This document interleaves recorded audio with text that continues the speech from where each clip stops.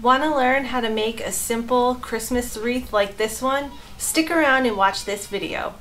First, we're going to start out by clipping our greens. All we need is the tips, and they need to be about 6 to 8 inches long.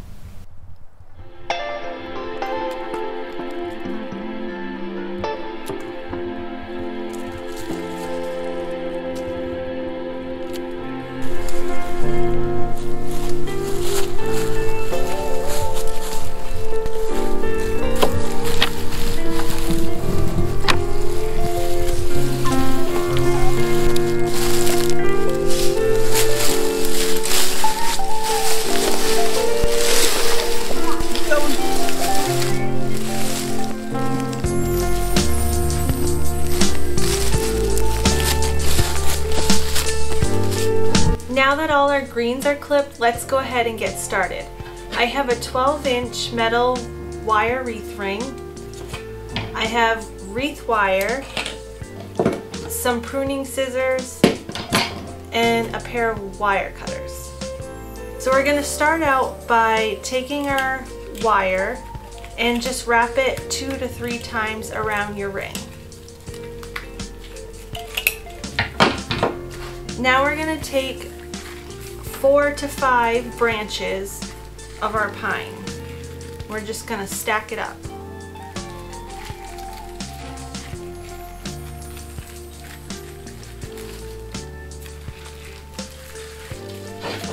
You're going to put it right on top of your wire. You're going to leave this connected at all times, and now you're just going to wrap it around 2 to 3 times. Really snug.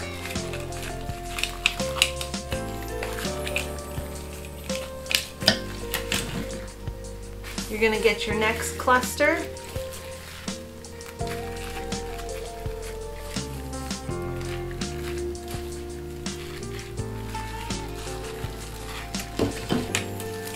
Put it directly on top and tie it around 2 to 3 times.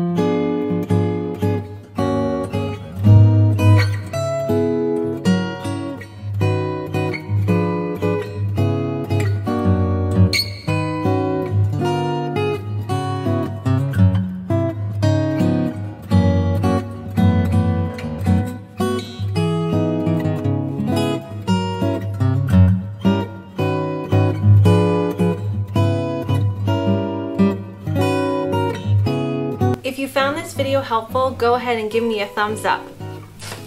If you'd like your wreath to look a little more full, all you'd have to do is make your bunches just a little bit bigger. Make sure you're wrapping that wire super tight around each branch.